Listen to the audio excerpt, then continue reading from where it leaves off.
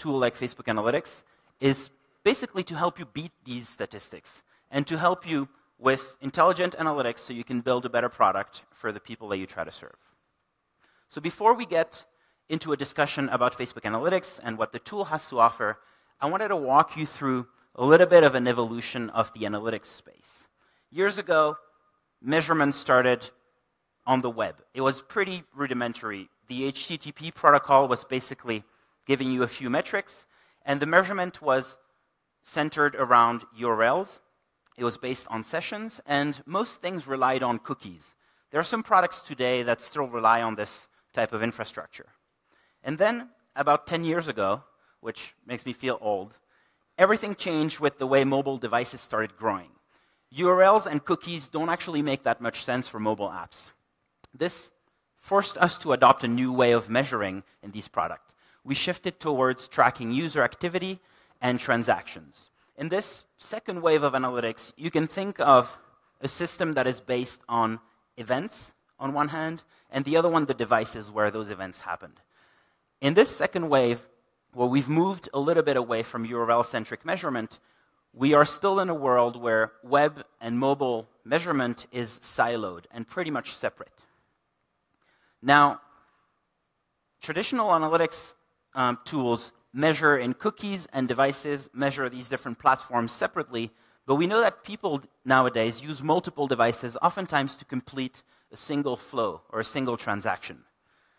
So thanks to our reach and our identity graph, we can help you get a people-centric view of how these users interact with your businesses and help you combine all this information into a single place. This is something that Facebook Analytics already does today for mobile apps, for websites, as well as for bots. But in the recent past, Facebook has also become this important channel to do business. And if you don't capture how customers interact with you on Facebook as well, you're likely to lose a part of the picture.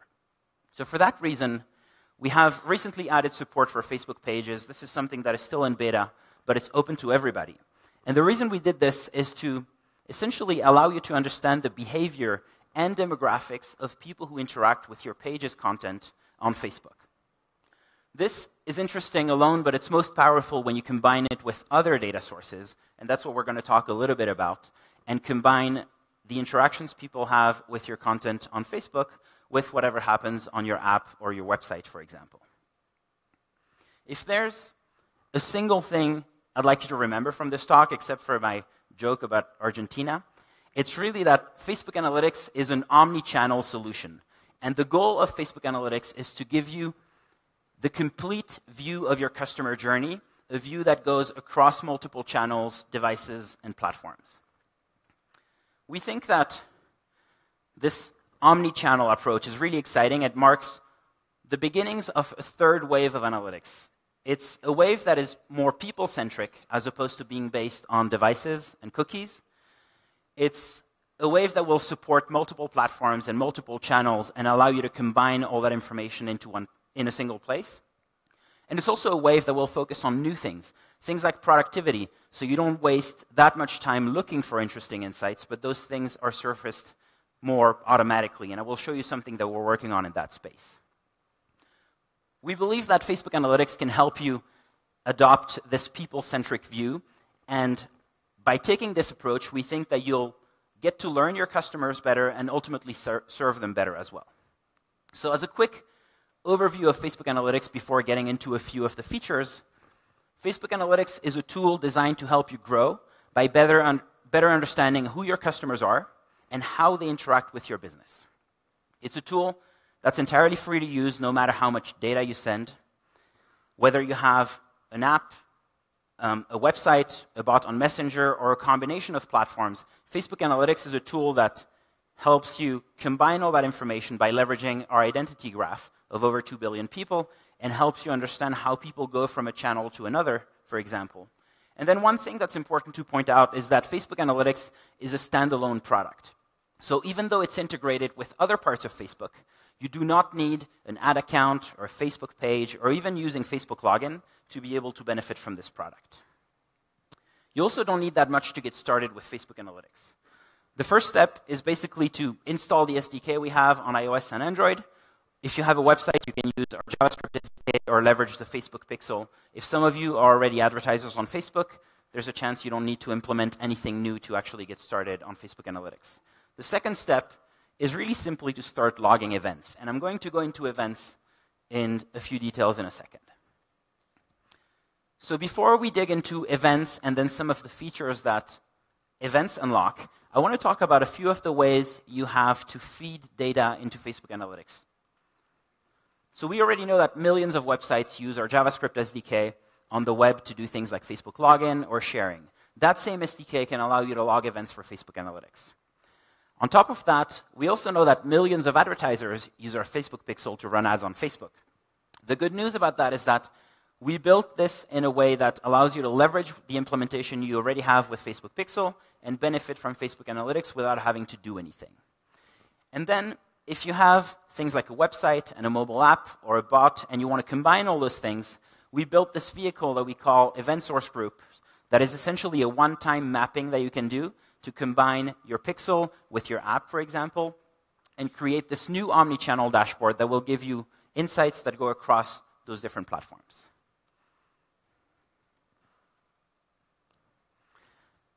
What you see back here is a list of the key features of Facebook Analytics. We're not going to go through every single one of them, but I'll try to focus on the most important ones, and I will start with events. Events are the actions people take in your app or website. I'll walk you through an example in a second, but I want to stress that events are really the backbone of everything else you're going to do in analytics. Passing the right events to the tool with the right parameters to make sure that you capture the data that matters to you that then helps you unlock interesting insights is going to be key. What you see here is a few examples of events you could log. You could log an event when people add something to their cart, make a purchase, send a message, perform a search, and so on and so forth. These events can be logged, as I said earlier, on the web, on mobile, as well as on Messenger. We typically recommend logging events for all the key actions people take within your product, and I'll go into that in more detail with an example and then some best practices about how to think about which events to log. The example you see here is a typical example of a commerce product. So if we imagine we have a commerce app, we would be able to log an event that is content view. With this event, content view, we could also log custom parameters to give more information about whatever is being viewed by the user. In this case, you have the type of content, which is going to be a shirt. You also have an ID for that item. You have a description. In this case, it's an Oxford shirt. You could have the currency, the price of that shirt, and so on and so forth. What's interesting if you start passing all this information is that you'll be able to break out this event and those parameters in Facebook Analytics to view different reports like which type of shirt is viewed the most, which one is the one that drives the most revenue, and so on and so forth. So in order to log the right events, this is kind of the way we recommend the partners we work with to think about it. We recommend you to think about this and to identify the single most important action for your business. For this example, I'm just going to take purchase. Assuming that you sell something, this is really what you're trying to optimize for ultimately. And of course, log that as an event. But then from that most important action that you log, work backwards to log all the different actions that lead to that key outcome or key action that you've defined.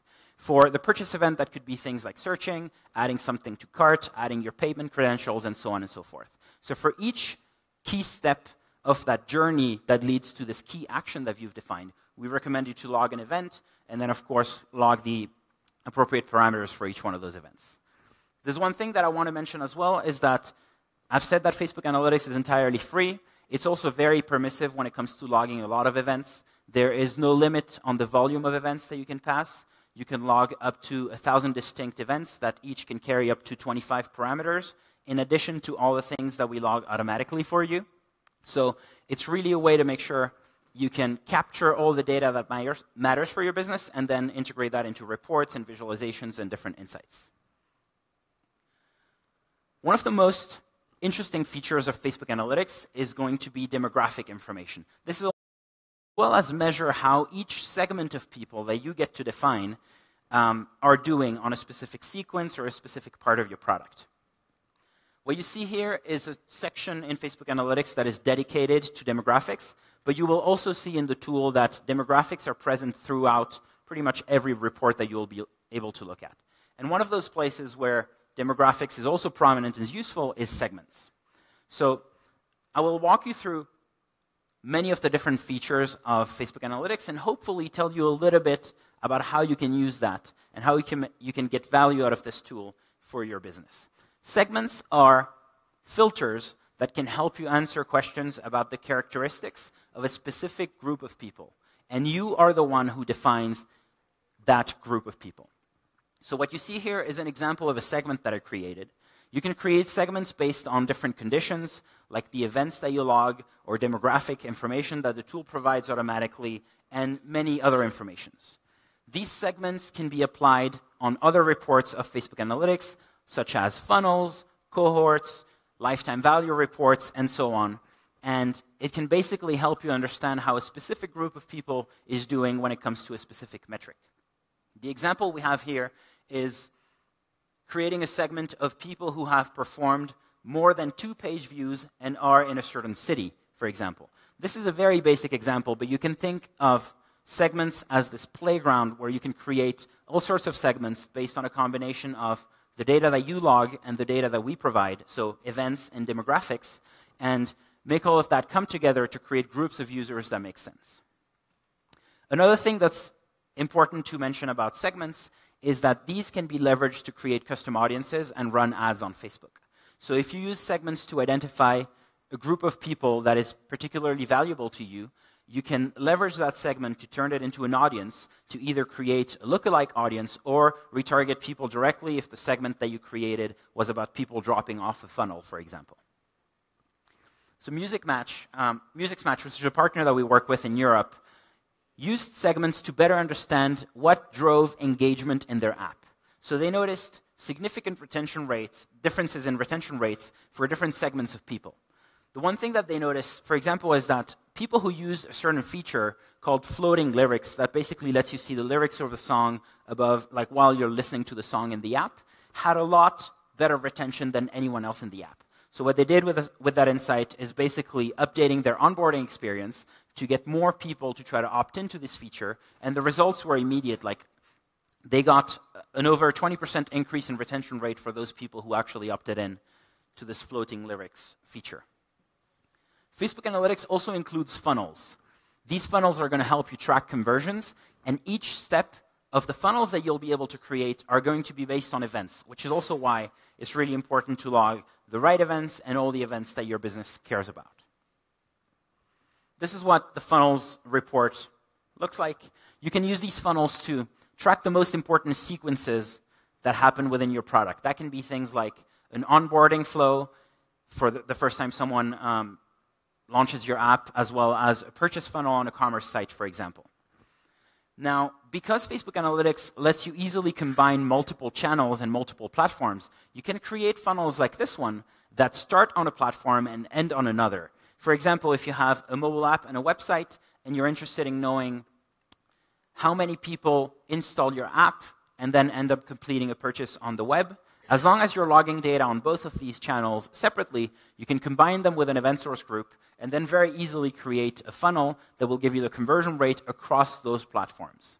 So in this case, we had a funnel of people who installed your app, then visited your website and had a purchase, for example. Treatwell is another example of a partner we work with in Europe that used funnel to improve conversion through retargeting, actually. So it's a mix of using the funnel reports, the segments that I showed earlier, and Facebook ads.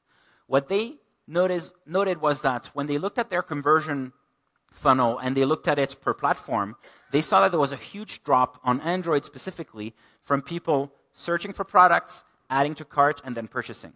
So they created campaigns targeting Android users directly who searched but did not add anything to cart, and by that they were able to improve the conversion rate of that specific funnel by 5% for all Android users. So another thing to note is that you can use funnels to also understand the impact of the campaigns you create, because once you run a campaign, you can then use that as a segment to look at the conversion rate for people that you've actually acquired on Facebook. Facebook Analytics is also a tool that can help you with retention. As I mentioned at the very beginning of this talk, retention is extremely important and sometimes a report that is actually quite overlooked. Retention charts will basically help you understand how many people come back to your product, whether that's an app or a website. Retention, these charts measures how many people come back after first use. So you can look at the average retention rate for a certain period of time. You can also look at individual cohorts, like people who have joined on this specific day, how did they come back or not over time. Facebook Analytics will show you cohorts on a daily, weekly, monthly basis. We build cohorts automatically for you for retention, but you can also create cohorts with custom events that you log. There's also other ways to look at these to be able to understand lifetime value, for example, which is something that we've recently added to the product that we're getting really good feedback on. So if you want to understand either how people come back to your product or how people's purchase behavior evolves over time, using cohorts for retention and lifetime value are the reports that you want to go to. This is the last feature I want to talk about to leave you with a few tips and a great camera presentation. This relates to what I mentioned earlier about productivity and how we think that we can do a lot more to help you use your time wisely and focus on the insights and taking action on those insights as opposed to spending hours and hours looking for those. So this is a feature that we call Automated Insights. It's something that we launched at F8 last year, our annual developer conference, and it's in beta now. It requires no additional setup as long as you are already set up on Facebook Analytics on either your app or the web. So for apps and pixels that have over 10,000 daily active users, you should be able to see a list of cards at the top of the overview screen that give you insights in a way that is ranked by our machine learning models about things we think may be interesting for your business. So you can use this to understand different segments of users and get a sense of the different engagement levels of different groups of people.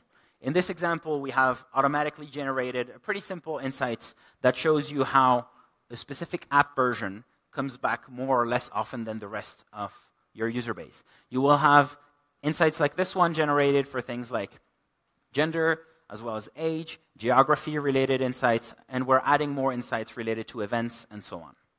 So this is our first stab at helping you being more productive when you're in an analytics tool. So instead of having to dig for all these insights, we hope that we can surface some of them automatically, and we're investing more in this going forward as well. So you can focus on analyzing the insights once they were already found for you, and then taking action, whether that is by looking into the product and seeing if something needs to be improved for that segment of people, or leveraging a segment that does really well and running ads on Facebook to find more people like those. So there are already over 1 million apps, websites, and bots that have used Facebook Analytics.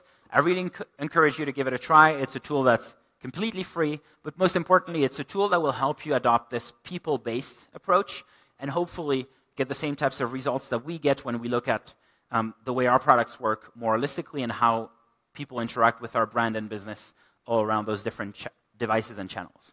So I will leave you with a few tips on what to focus on. I hope that this is both useful for people who haven't used Facebook Analytics yet, as well as like a good reminder for people who have tried the tool before. The first one is make sure that you are logging events of all the different key actions people take with your app or your website. This is really, really important. As I mentioned earlier, it's oftentimes useful to start with the key action and work back from there to log additional events that lead to that key action. The second one is build funnels to understand how your various flows on mobile and on web are actually performing. Don't forget here to use a lot of the segmentation tools that we have to layer in things like demographic information to try to identify opportunities for conversion rate improvements, for example.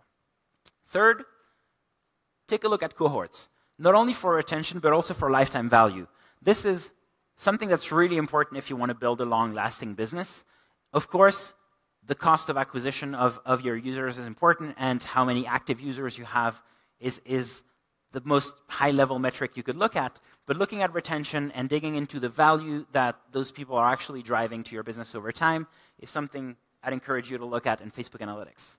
Fourth, once you started measuring those things and analyzing this, you can take different actions. Using segments to take those actions is the way to go. Whether those actions are improving a funnel for a specific language that has a worse conversion rate, for example, or taking your top 10% of users in terms of purchase value and running ads with lookalike audiences on Facebook, those are the actions that will help your business thrive. And segments is really a great tool to be able to identify which pockets of users can help you get there. And then finally, we have a lot of documentation online. We're going to be here at office hours. You can come. I'll try to answer in Spanish. It will be terrible. But we have a lot of things online. We have great documentation. We have onboarding guides. We have FAQs and all that stuff to help you really get started and get the most out of this product. So to get started on analytics, you can simply visit analytics.facebook.com. Come see me afterwards. We'll be here pretty much all afternoon. Our website, as I mentioned, has a lot of documentation for each one of the platforms that you may be interested in, as well as how to combine everything. So I'd encourage you to take a look and get started with omnichannel analytics. Thank you very much.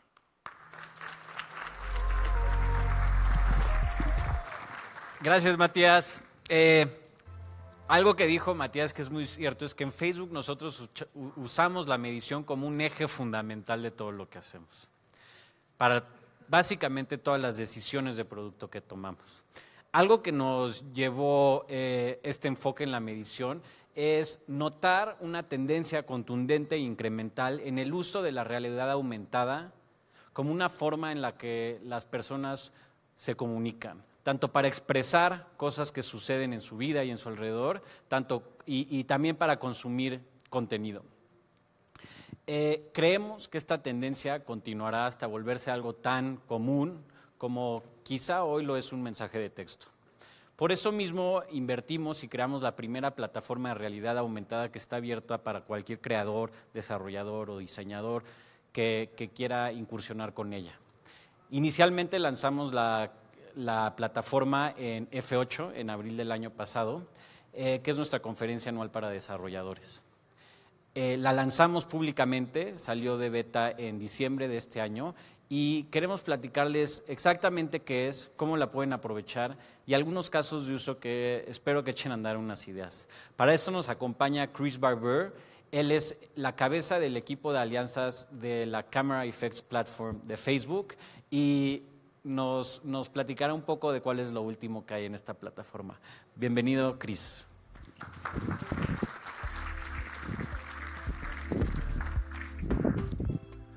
Buenos días. Me llamo Chris. Yo hablo español un poquito.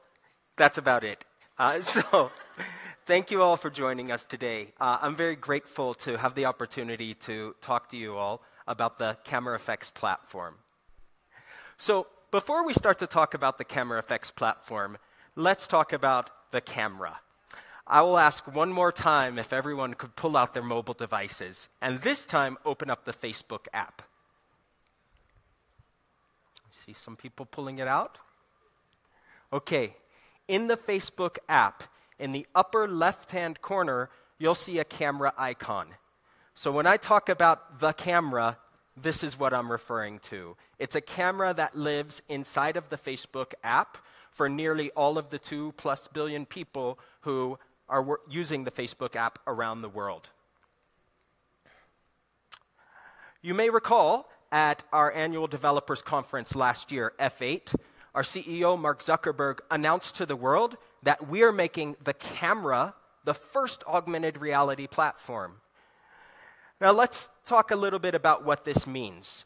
Of course, there are other augmented reality platforms and technology capabilities available. But what's most significant about this statement is that we're focused on the camera. And why are we focused on the camera? Well, we believe that augmented reality has a long-term future. And we believe that the form factor through which people engage with augmented reality will likely be one that lives on our faces. Imagine a world that's alive and rich with content everywhere you look. And you don't need to pull out a phone. You just simply look through a device that's attached to your face. Well, we're a few, maybe many years away from this future. However, we believe that we need to build the platform that will bring the content for this future into the world today. And that's why we're focused on the camera. And what the camera enables is mobile AR. So the ability for the first time for people to bring augmentation into their world and make it accessible and always available to them and their friends. Because of the reach of the family of apps, the Facebook family of apps, Facebook, Instagram, Messenger, and WhatsApp, we're uniquely positioned to bring cameras into the hands of individuals all around the world, and inside of those cameras, make augmented reality a possibility today. So, you may be asking yourselves, well, what's possible with this augmented reality platform that Facebook has built? So let's take a look at some examples. Before we do that, we'll touch on some of the underlying technology. So, we have a tool that is called the AR Studio. The AR Studio is a free, publicly available tool, and that is where you and anyone that you're working with to develop augmented reality experiences will do your work. Inside of AR Studio, there are a number of capabilities that are enabled. First, there's tracking. So, augmented reality can be described as the ability to place virtual content in the space between me and the world. What that requires is that the camera is knowledgeable about what it's looking at.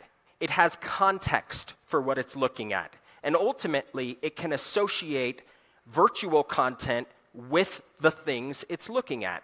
We call that tracking.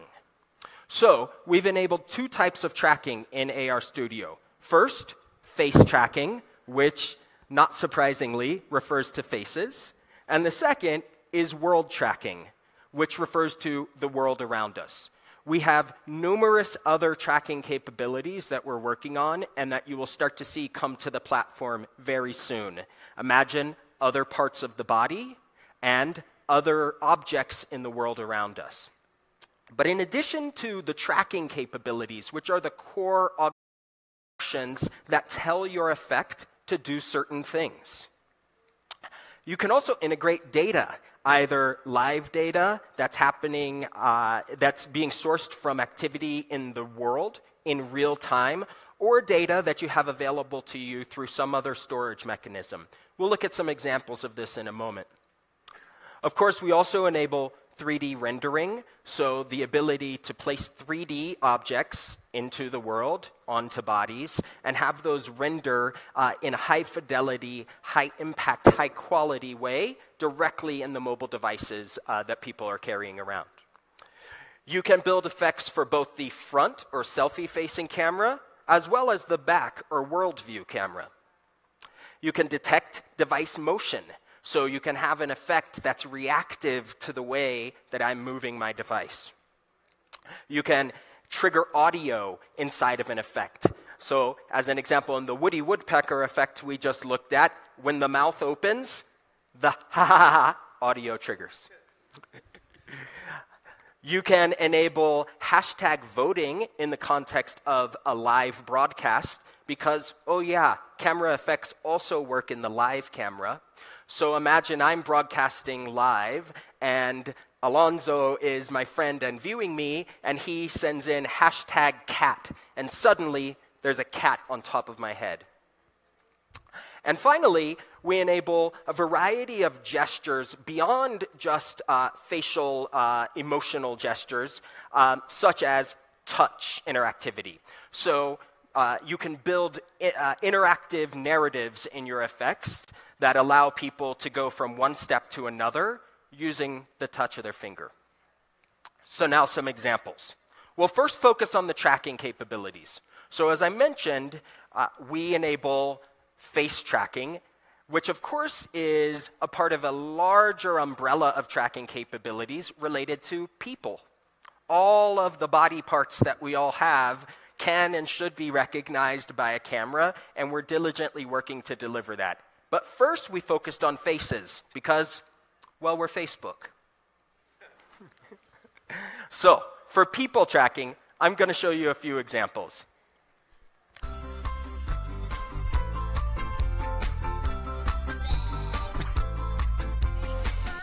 Some you'll recognize: the IP, Pokemon Company, the Lego Ninjago movie, and of course, a fan favorite, Stranger Things.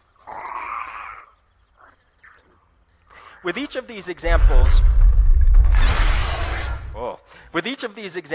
what's important to note is that they're leveraging the key elements of our people tracking technology.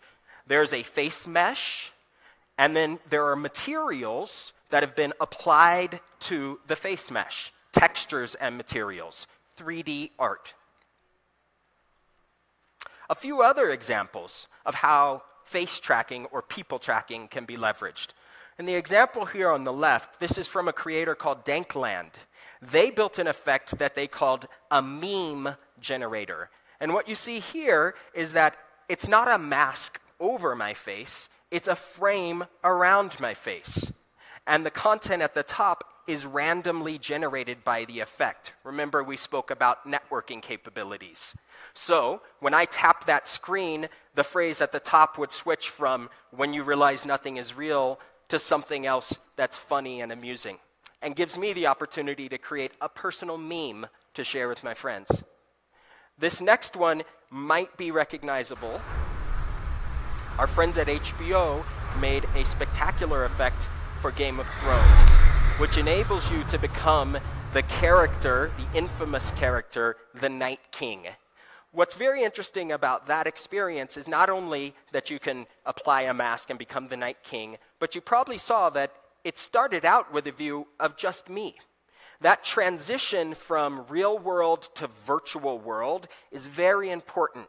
What we've found is that people don't want to share something that looks like everything else that their friends are sharing. So giving people the ability for their real face, their real personality to come through in the effect is very important. Next example is from the television network ABC in the States. They launched this effect to promote the premiere of their TV show, The Good Doctor.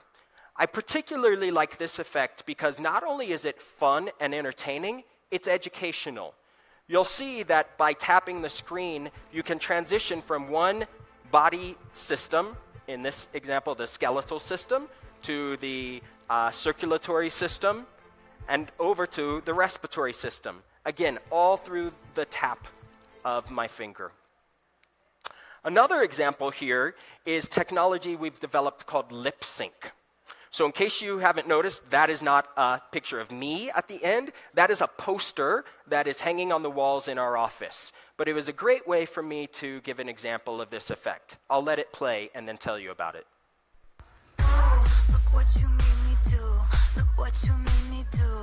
So what's going on here is this lip sync technology recognizes any mouth that it's pointed at and automatically replaces that mouth with an animated mouth that says or sings anything that it's programmed to.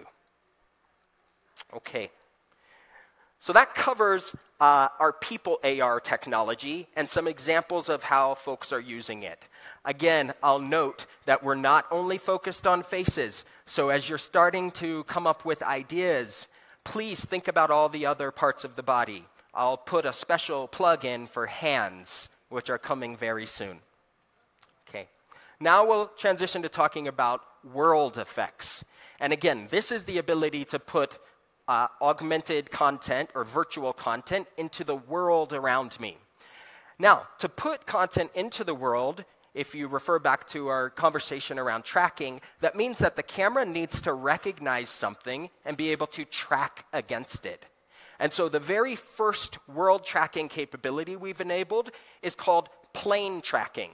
It's the ability for the camera to recognize horizontal planes, flat surfaces, and to track against them. So some examples.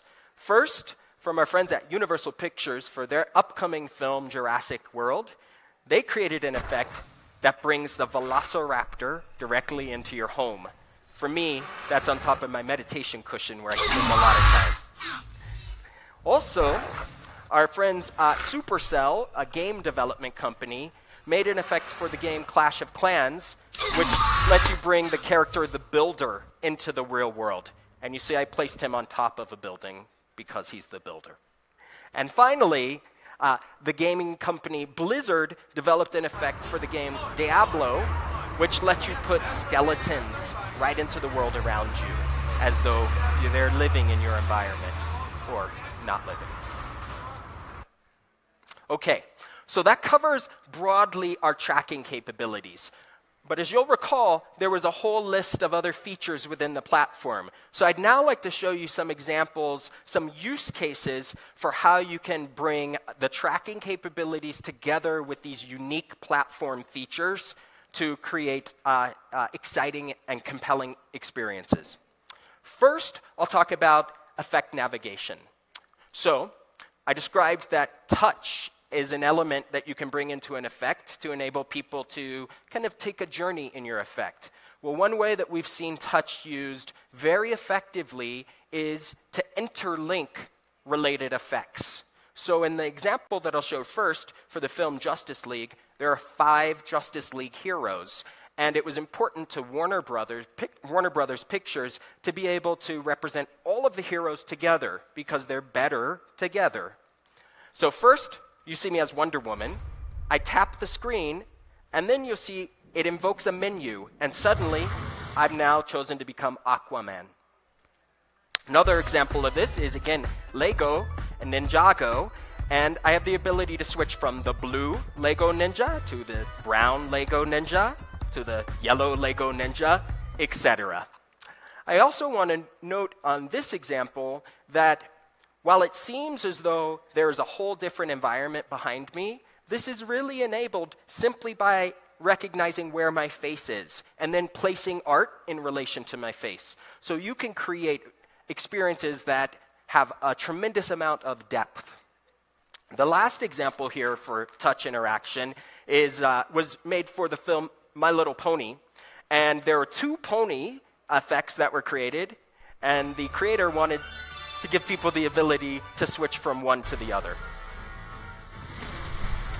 Thank you for allowing me to be the model for all of these examples, by the way. I appreciate it. Okay. The next feature that I'll highlight is the inclusion of data. So we talked about the networking capabilities in the platform. Well, here are some fantastic examples. The first 2 are leveraging real-time data, meaning activity that's happening out in the real world that's changing moment by moment is being networked in to the effect. So the first one is a football match between Manchester United and Real Madrid. And you'll see, as soon as there's a goal scored in the match, the effect responds. The scoreboard at the top changes, there's a celebration, and you'll also see when the camera is flipped around to the world view, there's a statistics board, which includes real-time stats from that match. Similarly, the Major League Baseball in the States created an effect for each of the 30 teams in their league. This one is the Milwaukee Brewers. You see, I'm wearing a headset so that I can become the broadcaster and tell my friends how I feel about the game that's going on. But they also have included the scoreboard at the top and a stats board in the outward view. The final example is not real-time data necessarily, but it's a very clever use of data networking in an effect. So this was created by Pedigree, who make dog food. And at one level, the effect is quite simply a way for me to put on the mask of a dog and to share that content with my friends. I think they actually had 4 or 5 breeds of dogs you could select.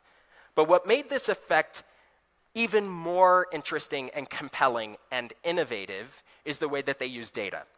So, I'm a dog. Now, I invoke this search experience. And using tap, I enter my postal code so that the effect knows my location. I click Find My Dog, which sends my postal code off to the network, and suddenly the effect returns to me a dog that's available for adoption immediately in my area. So again, a very, very innovative use of augmented reality that goes far beyond the use case of sharing and expression and starts to get into the space of utility, which we believe will be a significant use case for augmented reality in the future. Now I'd like to talk about the inclusion of music, because everything's better with music.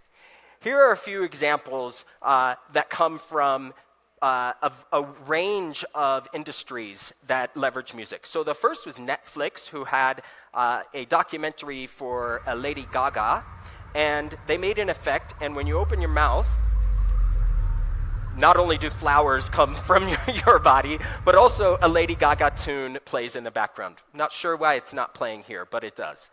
The next example was made with Atlantic Records for an artist who will be familiar to all of us, I'm sure.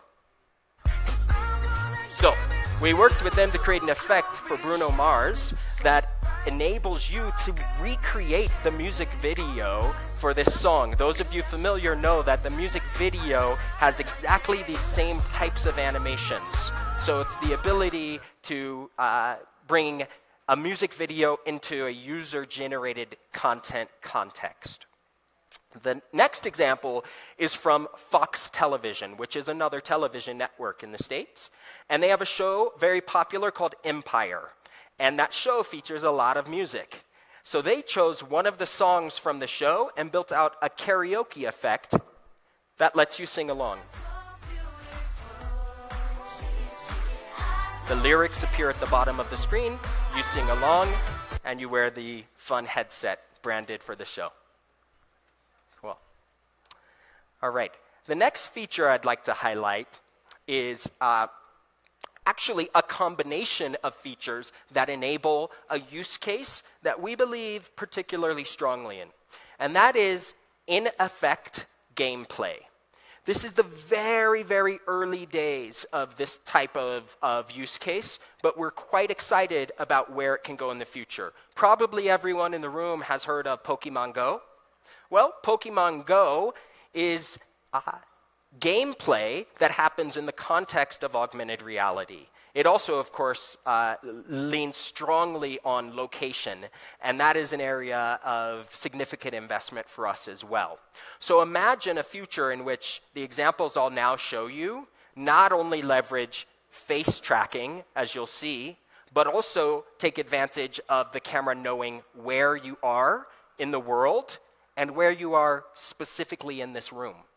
So first, you'll see, again, just using face tracking and mouth opening as a trigger, you can put something into the mouth and score points. Another example is an outward view. This was developed by a creator in Taiwan. They put these fun donuts into the world, and when you tap on a donut, you're surprised and delighted by the birth of a little character. Next, a developer built a sushi eating effect. So this is my colleague Guanan, who is the model in this example. And you'll see that simply by leveraging mouth openness as an instruction in the effect, which again is a part of our scripting, the modules are self-serve in AR Studio, so you don't really need to know JavaScript at all to use one of these modules, mouth openness being one of them. As soon as the mouth opens, the content flies towards it. The last one doesn't utilize the mouth or touch. It utilizes another body part. I am fortunate enough that I have quite large eyebrows, so this one was easy for me. You'll see that in this experience, there will be objects floating down from the top of the screen, and when they get close to my eyebrows, I'll be able to catch them or miss them, as the case might be, and score points along the way. So again, imagine a future, a very short-term future, in which not only will you be able to leverage face tracking to create these gamified experiences, but other body part tracking, as well as world tracking, including location. So, Now, hopefully everyone in the room is very excited and already thinking about the effects that you're going to make for the camera, right? You're also likely asking, well, once I make an effect, how do people find out about it? How do people use it? There are a few means. The first is your effect will appear directly in the camera. So everyone who opened up the camera before, you will have seen in the bottom left an icon that looks like a star. That's where effects live. When you click on that star, that opens up a tray,